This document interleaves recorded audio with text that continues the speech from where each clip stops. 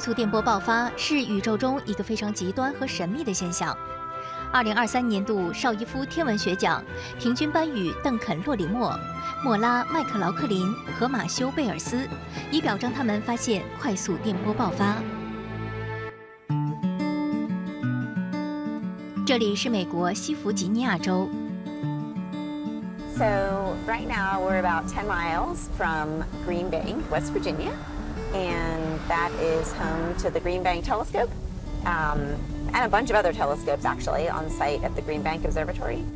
We are in the National Radio Quiet Zone where there is no cell service at all, so your phones will not work here. Any radio interference from things other than astronomical sources can be a real problem for our observations. 绍伊夫奖得奖者莫拉·麦克劳克林和邓肯·洛里莫搬到西弗吉尼亚州，在这里可以有更多时间使用绿体望远镜。We are going to climb up on the Green Bank Telescope. We'll go up this first elevator and over, and then we'll look over the 100-meter dish, and then we'll get on a second elevator. We'll go straight up. 天文学家麦克劳克林和洛里莫20多年前相识。 当时，麦克劳克林还是研究生，而洛里莫是博士后研究员。He's very creative and fun to work with. He's also just a really kind, considerate person, and he's really fun. He has a lot of similar interests. She's very funny. She's a very good storyteller.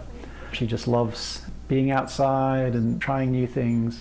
And we had this common interest of science and astronomy that keep us together.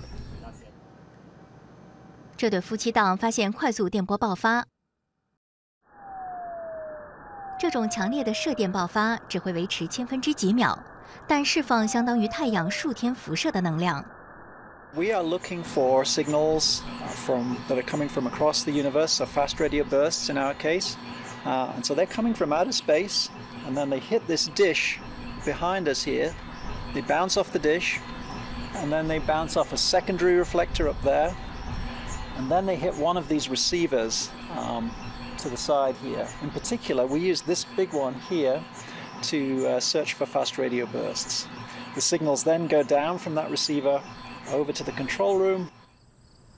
西弗吉尼亚州的绿体望远镜是美国最大的射电望远镜，蝶形天线有2个美式足球场那么大。绿体望远镜和其他望远镜收集到的数据，协助科学家发现超过700个快速电波爆发。 不过，科学界最初不相信存在快速电波爆发。So this is RFI. I think that's even. 洛里莫来自英国达勒姆郡。 When I was about 18, I had the chance to use a telescope for the first time, and so I remember our physics teacher gave us the keys to this telescope, and there was me and a few other boys, and we went out and we looked at a lunar eclipse. I was kind of hooked ever since then. 他在卡迪夫大学修读天体物理学，再在曼彻斯特大学获得博士学位。他先后在德国马克思普朗克射电天文学研究所和波多黎各的阿雷西博天文台担任博士后研究员。The signal was so bright. 麦克劳克林来自美国宾夕法尼亚州。In high school, Stephen Hawking's A Brief History of Time came out, and I read that book, which talked all about general relativity and black holes and neutron stars. And I just became really fascinated with astronomy. 他在宾夕法尼亚州立大学修读天文学和天体物理学，再在康奈尔大学获得博士学位。他在阿雷西博天文台写论文时认识洛里莫，他们后来一起在英国卓瑞尔河岸天文台工作。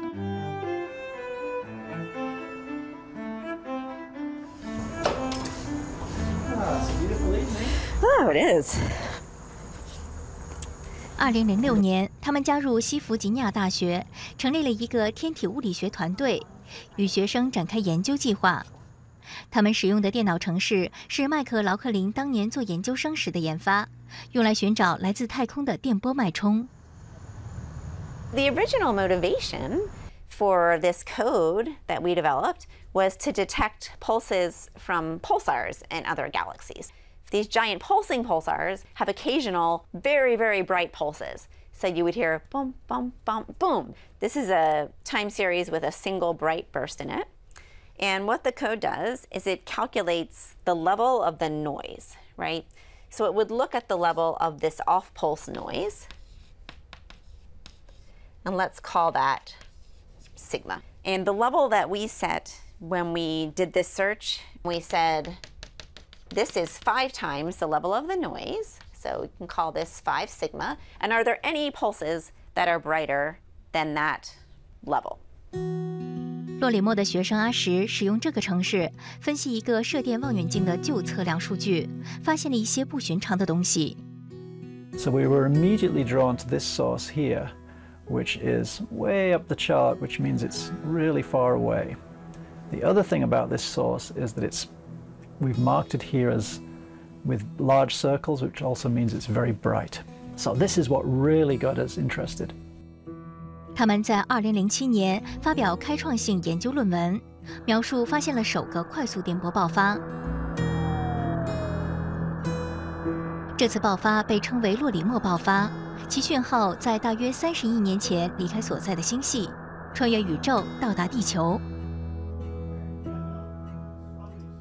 不过，科学界当时不是所有人都相信发现了新的天文现象。 A lot of excitement, but also a lot of skepticism, as you would expect from scientists. People were saying, "No, that's just clearly can't be real. It must be something in instrumental origin in your data." 科学家开始寻找更多快速电波爆发。 And I found so many bursts, but it turns out they were coming from microwave ovens at Parkes telescopes. So it looked like for a while the Lorimer burst might be some kind of, microwave phenomenon from people heating up their lunch. 就连麦克劳克林也开始质疑洛里莫爆发。 We looked through a lot of other data looking for similar signals, and we didn't find any. So I actually did publish a paper. Maybe these things aren't real, because it was very unusual that we didn't find another one in all of this sky we searched with this same algorithm. I certainly did have doubts from time to time, but I deep down, my gut feeling was that this is something new, and we shouldn't waste this opportunity. 直到2013年左右，科学界逐渐相信存在快速电波爆发。 The final thing that convinced us, what really convinced me, was when we actually started finding them with other telescopes, like the Arecibo Observatory in Puerto Rico, like the Green Bank telescopes. Once we started seeing them with lots of different properties, lots of different telescopes, then we knew for sure that these were real objects, real sources. Amazingly cool, because say you detect an FRB like in a beam with 1909. 麦克劳克林目前担任系主任，而洛里莫担任研究副院长。他们继续研究快速电波爆发。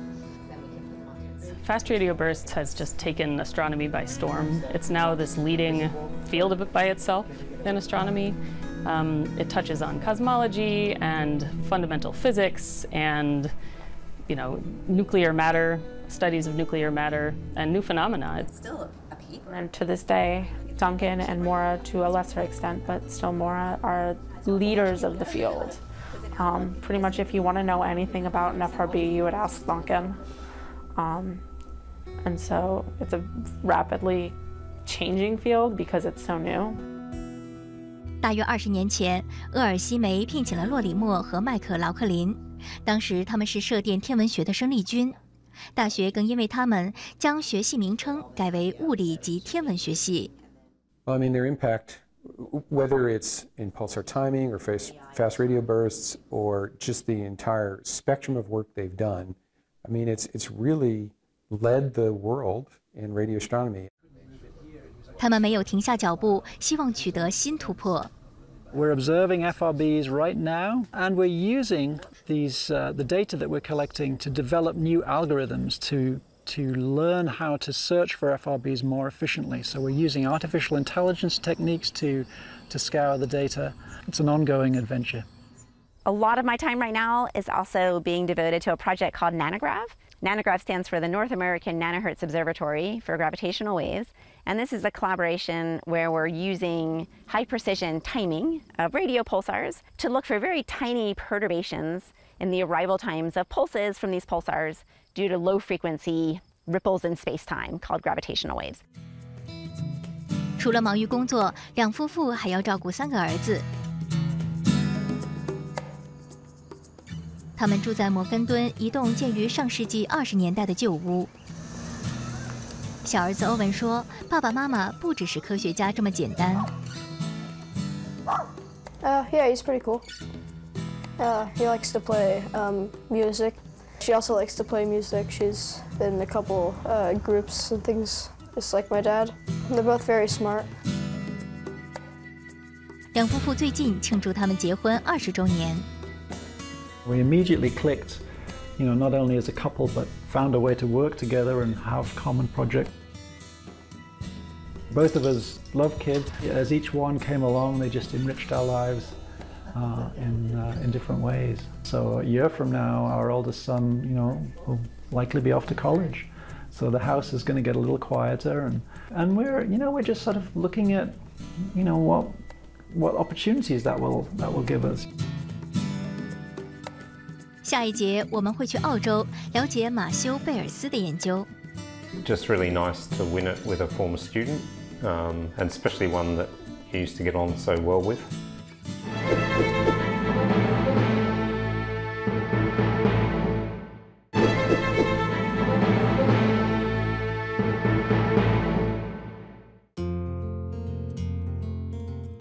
2023年度绍伊夫天文学奖得奖者马修·贝尔斯住在澳洲墨尔本，每天早上都会骑20公里单车。I find that getting on my bike and riding away from technology and through forests and so on is very good for my mental health, and it's also good for my physical health to just stay fit. 他在澳洲阿德莱德长大，从小对外太空很有兴趣。We had the moon landing when I was 6 years old, and that was a really big thing at the time. We actually bought a television set so that we could watch the moon landing live. And I remember my mother coming and grabbing me and sitting me down and saying, "They're about to take a step on the moon, and come and watch it." 他热爱数学和科学，小学同学帮他起了一个外号，叫做教授。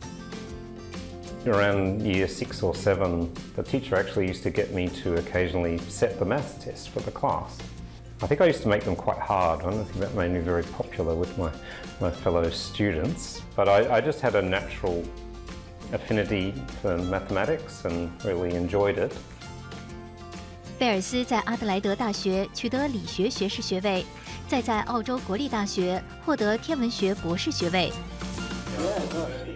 90年代，他在英国的卓瑞尔河岸天文台担任博士后研究员，在那里认识了共同获得本届绍伊夫奖的邓肯·洛里莫。He came and started his master's thesis with me on pulsars, and we just got on like a house on fire. It was a great relationship. He had a lot of energy about his approach to the work. He really loved the work we were doing together. 他们后来去了不同的地方发展，贝尔斯回到澳洲，洛里莫去了美国，但他们一直保持联系。贝尔斯加入斯威本理工大学，成立天体物理和超级计算中心。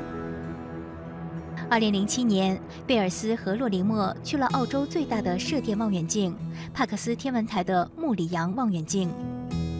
And I just said to him, "Have you found anything interesting lately?" And he said, "Well, actually, I've got a source I don't quite understand. It had some unusual characteristics in that it seemed to be very bright." 洛里莫的学生使用麦克劳克林编写的程式分析帕克斯望远镜的旧测量数据，发现一个不寻常的讯号。So we made these plots here, which show the radio power as a function of time and frequency. This is a little cutout of just a third of a second of data from the telescope, and it shows us how much power there is. So every about a third of a millisecond, we measure how much power is in the telescope, and we do that across these 96 radio stations, and we were shocked to see this amazing sweep across our screens that just looks so perfect and so bright that we really couldn't believe it was real. 快速电波爆发是千分之几秒内的电波爆发，释放相当于太阳数天辐射的能量。首个被发现的快速电波爆发叫做洛里莫爆发，以邓肯·洛里莫命名。When I first saw that, I was quite amused. I thought, oh, that's nice for Duncan. But at that time, we still only had one, and it wasn't clear whether that was even real. And I thought, no, I hope this is going to work out. 有了首个发现后，贝尔斯回到帕克斯望远镜寻找更多爆发。It was like looking at noise. I just sort of sat there night after night, hoping to discover another burst, but that didn't. 几年过去了，贝尔斯仍然找不到另一个快速电波爆发，心里开始有怀疑。And it actually brought up some emotions of when I was much younger, and I'd actually published a paper that we had to retract that was a mistake. I thought, oh God, maybe I'm in the wrong, maybe I shouldn't be a scientist, or maybe this has been a bit premature. And I remember discussing this with Duncan, and he was still convinced that it was real. 科学界也对发现洛里莫爆发抱怀疑态度。And at the time, there was actually a wager going on between one of the Dutch scientists and one of the Caltech scientists. There was a $1,000 bet that FRBs weren't cosmological, as it was described. 2008年，贝尔斯带领团队将帕克斯望远镜的数据记录系统从类比升级为数位。So our group builds these what's called digital backends for radio telescopes. They're a bit like a custom supercomputer that can analyze the data very quickly. Together with my colleagues from Germany, Italy, the UK and Australia, we embarked on a digital survey of the entire southern sky. It was called the High Time Resolution Universe Survey. And we applied for thousands of hours at the Parkes telescope. 他们在2013年终于取得突破，升级后的帕克斯望远镜发现了4个快速电波爆发，然后另一个望远镜也有发现。贝尔斯同年出席一个会议，一位天文学家在会议上发言，说他在波多黎各的阿雷西博天文台发现一个爆发，与洛里莫爆发相似。I was absolutely elated. I thought, yes!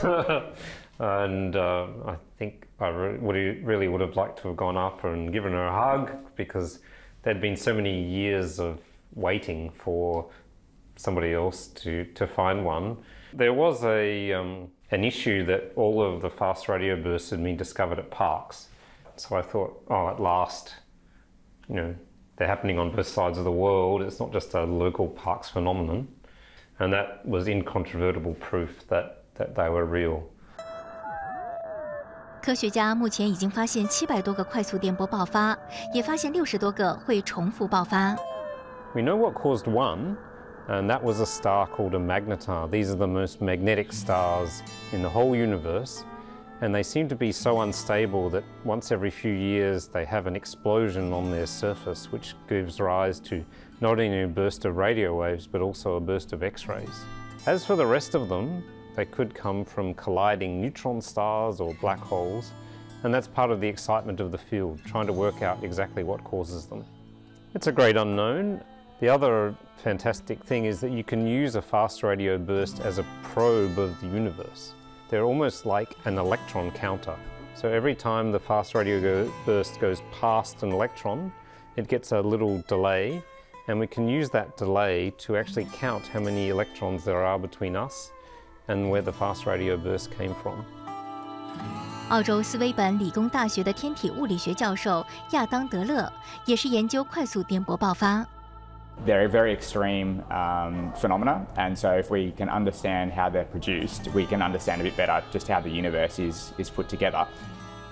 德勒认识贝尔斯20年，他赞扬贝尔斯开创了快速电波爆发的研究领域。Matthew's been at the forefront of continued technological advances at a number of different radio telescopes that have really contributed to expanding the detected fast radio burst population. 贝尔斯现在是澳洲研究委员会引力波发现卓越中心主任，他带领团队探测由黑洞引起的引力波。The distance of closest approach to the sun actually changes. 他以培育新一代科学家为己任。Unfortunately, nobody at my high school really knew much about how you could become a scientist. And so I like to be able to give an opportunity to young kids to learn about science, and whether or not they become a scientist or not doesn't really worry me. It's more just understanding how you could potentially do that. Oh no, it's 24 inputs. 这位中学生从12岁起就跟随贝尔斯做研究，他希望日后同样能够成为天文学家。I want to make big discoveries. I do want to eventually lead Australian research organisations just like he did. I often look up to him. So he's one of those people who cracks a joke, who's willing to support young people. Here, Luca, do you want a leaf? 贝尔斯的日常生活也离不开科学。他的女儿雷切尔说：“爸爸经常教孙子孙女认识太空。” Dad is very hands-on as a grandpa, and you can see his passion for STEM coming through with what he encourages the kids towards. Like, he loves talking with my daughter about whether you can see the sun or the moon in the sky. 太太玛丽昂在大学读医科时很欣赏贝尔斯，更主动约会。不知不觉40年过去，他们已经有了4名子女和4个孙子孙女。玛丽昂对丈夫获颁邵逸夫奖感到自豪。It's very exciting, especially as it was a discovery from quite a long time ago that took the international scientific community a while to really accept and embrace. So I think it's just really nice for him to have that recognition.